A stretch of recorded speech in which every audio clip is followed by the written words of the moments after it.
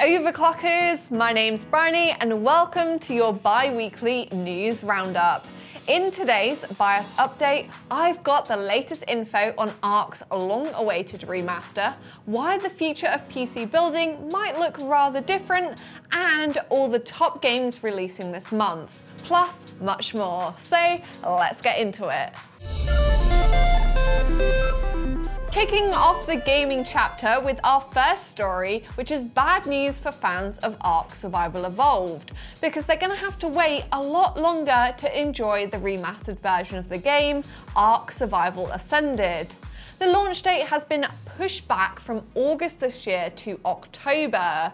ARK Survival Ascended is a remaster of Survival Evolved, a popular survival game that features dinosaurs, crafting, and base building. ARK first launched back in 2015, but it still comfortably sits amongst the top 20 most played games on Steam. The remaster is going to feature improved graphics, performance, and gameplay, as well as new content and features. Studio Wildcard, the developer of ARK, announced the delay and blamed the setback on the new engine that powers the remaster, Unreal Engine 5.2, which is supposedly incredibly exciting, but also challenging to work with. The studio said that it needs more time to support a fully cross-platform moddable game ecosystem on consoles and PC. The delay also affects the release of the DLC expansions that are included with the remaster. The Island expansion will be available at launch, but Scorched Earth has been postponed to December 2023. Ragnarok and Aberration will follow in Q1 2024, and the rest of the maps will come later. To compensate players, Studio Wildcard has offered a launch discount for ARK Survival Ascended. Due to the launch version now featuring less content than originally intended, the early access price has been dropped to $44.99, with a launch discount bringing it down to $39.99. The studio has also extended the life of the original game's servers, which were supposed to go offline in August. They will now shut down in September, although you can still play the game on one of the thousands of available private servers. Additionally, ARK 2, the sequel to ARK Survival Evolved, was previously delayed until the end of 2024 after being announced back in 2020. The next gaming story is about the terrible fail that was the Lord of the Rings Gollum. Daedalic Entertainment has announced that it will actually stop developing games completely and focus on publishing instead.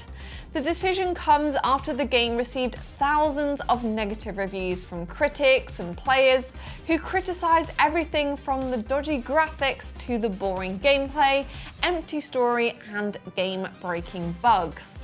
The studio said in a statement that it was very grateful for the opportunity to work on the Lord of the Rings franchise, but admitted that the game did not live up to its expectations. That is putting it rather lightly, as the game has a devastating Metacritic score of 39 out of 100 and hundreds of negative reviews over on Steam. If you were hoping to try Gollum at some point after picking it up in some sort of future sale for like £3, Daedalic Entertainment said it will release at least one more patch for the game to help improve its performance and quality. The studio also revealed that it had cancelled a follow-up Lord of the Rings game that was currently in development, but it still has 8 promising releases planned for this financial year as a publisher. While Daedalic Entertainment's Lord of the Rings games are unfortunately no more, thankfully there are still plenty of other games based on the fantasy world to look forward to, such as an untitled game from Weta Digital, Lord of the Rings Return to Moria, and a Lord of the Rings MMO from Amazon. Kicking off the hardware chapter this week is some interesting techie news for PC builders. When you're building a PC, it's easy to overlook something as boring as all those different power connectors. But last year's burning GPU fiasco taught us all how important they are. We now know the upcoming ATX 3.1 and PCI Express 6.0 specification update will also incorporate the 12-volt 2x6 connector proposed by PCI SIG. The new standards are set to change the way we build and upgrade our PCs. Although backwards compatible, these standards will introduce new features, improve performance, and enhance compatibility for PC components. As to the changes made, ATX 3.1 uses a new 12-pin power connector for the motherboard, which replaces the 24-pin connector used by ATX 2.03. The new connector is smaller, more efficient, and more flexible, as it can deliver up to 600 watts of power with a single cable, or up to 1200 watts with 2 cables. PCIe 6.0 doubles the data transfer rate of PCIe 5.0. This will increase in speed and will enable faster performance for applications that require higher bandwidth, such as AI, machine learning, gaming, and data centers. The new 12-volt 2x6 connector sense pins have been repositioned to establish a more secure connection. The cable design and quality requirements have also been tightened, and it will have support for 150 and 300 watts in addition to the existing 450 and 600 watt modes. Both ATX 3.1 and PCI Express 6.0 are expected to be available in consumer products by late 2023 or early 2024. Meanwhile, the PCI SIG has not yet finalized the revised specification for the 12-volt 2x6 connector, but it is expected that the next generation of GPUs, likely to be launched in 2025, will incorporate the updated connector. That means the PCs coming in the next couple of years are likely to look very, very different to what they do now. Almost like the huge change that we saw from floppy drives, IDE devices, and PS2 peripherals and mice to where we are now. Moving on to the next hardware story this week, where Asus has been busy showing off a prototype of a GeForce RTX 4060 Ti graphics card that also features M.2 SSD slots. This allows users to add extra storage to their system without using a motherboard slot. The card is designed to take advantage of the unused PCIe lanes on the RTX 4060 Ti, which only uses 8 instead of the full 16 available on most motherboards. The prototype Asus GeForce graphics card is based on NVIDIA's typical 4060 Ti with 8GB of GDDR6 memory. There's a single 8-pin power connector and a dual fan cooling system. It's all pretty standard, except from the two M.2 2280 slots, one on the front and one on the back of the PCB. The card uses a PCIe switch to split the 16 PCIe lanes from the motherboard into 3 groups. 8 lanes for the GPU, 4 lanes for the front M.2 slot, and 4 lanes for the back M.2 slot. This way, the GPU and the SSDs can operate at their maximum speed without bottlenecking each other.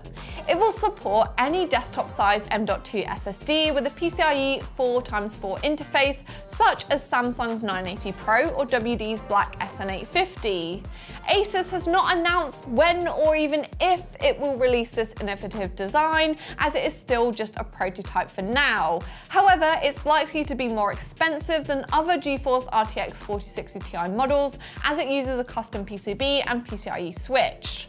And as you likely already know, most gamers already deem the £389 MSRP of the regular RTX 4060 Ti to be too high.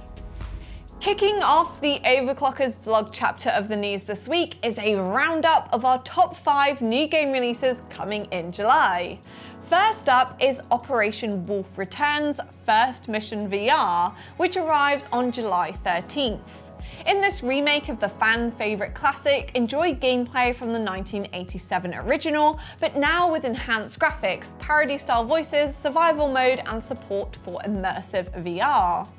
Next is Space Cat's Tactics. Meow, meow, meow, meow. This game is full of fast-paced battles and cute space cats. What more do you need? This indie title launches on July 24th and immerses the player in nerve-wracking space battles and turn-based tactical combat. One pull will make the difference between victory and defeat. Third on the list is Remnant 2, a sequel to the original action RPG. Explore the depths of the unknown and fight a deadly evil threatening to destroy reality. Play the in-depth campaign as either a solo warrior or in co-op with a group of friends. Next up, the classic PlayStation exclusive is finally coming to PC. Ratchet & Clank Rift Apart has been optimized for PC and now includes support for features such as real-time ray tracing, AI DLSS, ultra-wide support and enhanced controls. You can try it out for yourself from July 26th. Finally, The Expanse is the latest adventure from award-winning game studio Telltale, arriving on the 27th of July. Step into the shoes of Kamina Drummer and embark on a thrilling exploration across the galaxy. You can choose to either scavenge wrecked ships, venture into zero-G environments, survive against mutiny, or fight to take down deadly pirates. Every decision you make will alter the future and the fate of your teammates. If you want to learn more about any of this month's new games, including the hardware requirements and best PCs to play, I'm going to drop a link to the full blog post below. The final story this week is all about Starfield. September 6th can't come quick enough, and the blog team has put together this guide detailing everything there is to know. This includes the gameplay and official PC system requirements. I must say the gameplay looks pretty incredible, and it allows the player to pilot and command their ultimate spaceship. You've got the ability to personalize and modify it with unique upgrades, weaponry, and shields. Encounter high-stakes dogfights, take on unexpected missions, explore endless planets, and dock at mysterious star stations, and even commandeer enemy ships and take them as your own. Bethesda recommends an AMD Ryzen 5 3600X or Intel i5 10600K, 16GB of RAM, Radeon RX 6800 XT or RTX 2080, and a whopping 125GB of SSD storage. Bethesda doesn't say what resolution and FPS to expect, but it sounds like you're going to need a high-end gaming PC to play. It's also worth noting you'll need a decent broadband connection and an SSD is required. If you want to learn more about Starfield or recommendations of different PCs to get the most out of that exciting gameplay, I'm going to drop a link to the full blog post below. Thanks for watching this week's episode of BIOS Update. Make sure to leave me a comment below letting me know what game you're most looking forward to trying this month. Give this video a big thumbs up, hit the subscribe button to catch our upcoming content, and I'll see you again in the next one.